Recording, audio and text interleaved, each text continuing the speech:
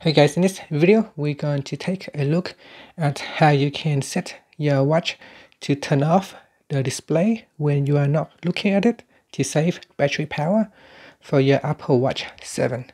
So first you want to press on the crown button to go back to the watch face. Then press on the crown button to go into the app screen. In here, tap on the settings icon.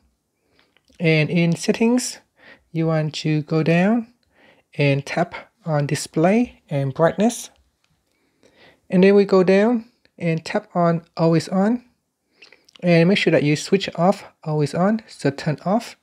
And now whenever you are not looking at your watch, for example if you have your wrist go down or you're walking side to side, and then the watch face will turn off. Now if I start to look at the screen again, then the watch screen will turn on, and if I'm not looking at it, it will automatically switch off. And that is how you can save the battery power by turning off the always on feature. Thank you for watching this video. Please subscribe to my channel for more videos.